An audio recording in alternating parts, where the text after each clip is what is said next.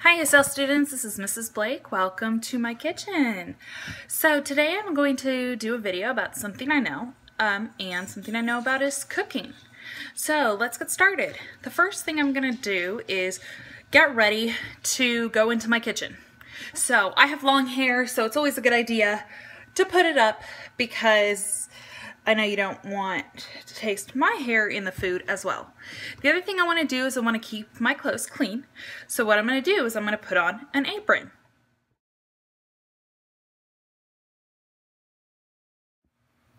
So here's my apron. It's going to keep my clothes clean and give me a place to wipe my hands while I'm in the kitchen. So let's see. Today I'd like to make my favorite cookies called Snickerdoodles.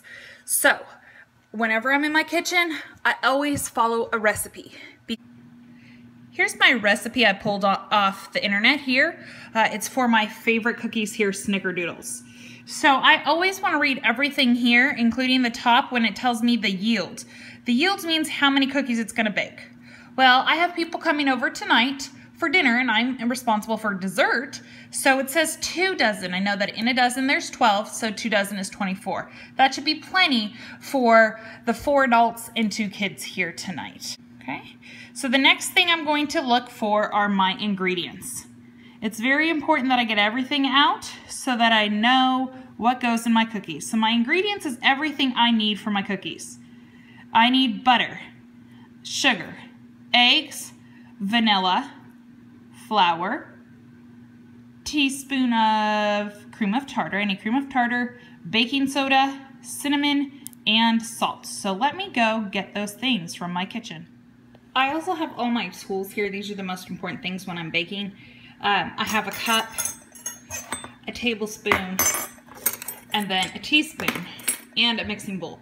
But looking at these, I want to make sure that I read the ingredients correctly because these are completely different sizes, and if I mess that up, then I'm going to probably mess up the taste of the cookies. So now I go back and look at my recipe again. So here are my ingredients, everything I found on that list. Sugar, flour, vanilla, salt, cinnamon, cream of tartar, eggs, butter, baking soda. So I have it all set out, ready to get started.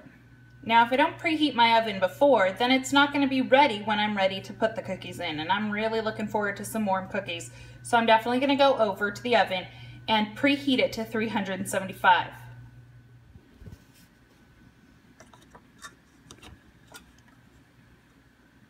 I'm going to look closely at those lines. Somewhere between 350 and 400, there's a line there for 375. Step 1's ready. Let's see what step 2 is in the directions. I need to make the topping for the cookies. I'm going to toss 1/4 cup of granulated sugar with a teaspoon of cinnamon in a small bowl and set aside.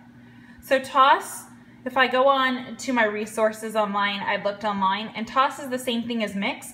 So I'm going to mix sugar and cinnamon, and that's going to be the top of my cookies. I make sure I have the right measurement, 1/4 cup here. Put it in my sugar, make sure it's level.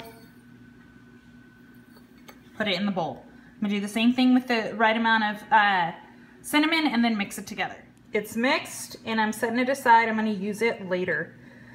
Now I'm going to make the cookies. So in my large bowl, I'm going to cream the softened butter. And cream means to make it look like cream. So it starts out looking like a stick of butter. I want it to look more like something a dessert would have, creamed. And for about a minute until it's nice and smooth. Then I'm going to add the sugar. And I'm going to mix the eggs and vanilla and scrape down the sides. So let me go put those things in my mixing bowl and get my hand mixer out. Okay, so it started out as this stick here and we let it get to room temperature. I cheated a little, put it in the microwave, softened it up for about 15 seconds. Took it with the mixer and made it creamed. It's nice and soft. So now continuing on with the directions, what I need to do is I need to add the sugar on a medium speed until it's fluffy and light in color.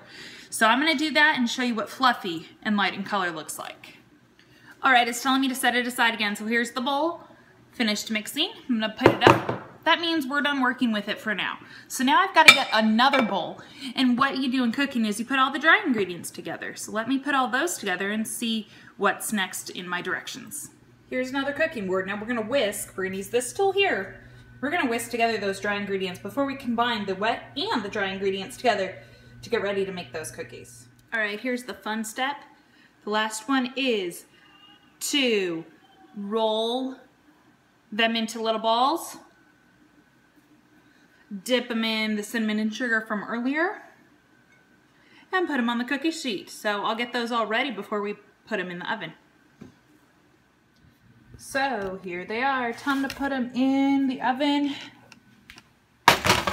One at a time, one tray at a time.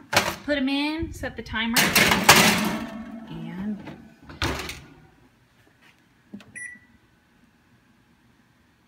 say 11 to 12 minutes. I'm going to look at them at 11 and see how they look.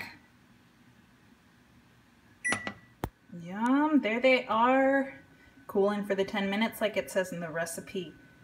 Thanks so much for joining me and letting me share with you about something that I know. Bye.